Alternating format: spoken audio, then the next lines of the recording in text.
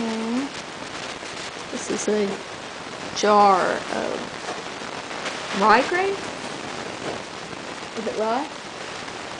Is this rye?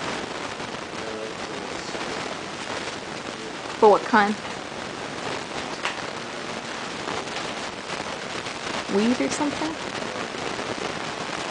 Alright. Anyway, it's a type of grain colonized by green mold and mushroom mycelium. And the green, you see the two different colors. Right there's the white, that's the mushroom mycelium. All that rest of that crap is green mold. I'm going to try and shake it and see if I can make a big puff of spores coat the outside of the jar. So it looks cool. Alright, let's see. Right. Yep, yeah, that worked. Nice.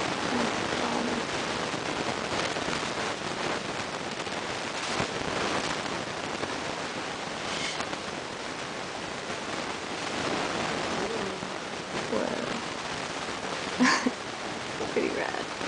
Totally covered. And this is why you don't open these jars up in the house, because those spores go everywhere.